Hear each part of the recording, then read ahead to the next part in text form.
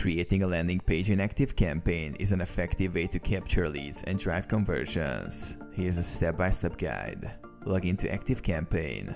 Access your account at ActiveCampaign. Navigate to Landing Pages. Click on the Site tab in the main menu, then select Landing Pages from the drop-down.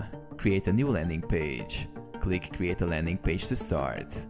You will be prompted to choose a template or create a page from scratch. Select a template. Browse through available templates and select one that suits your campaign.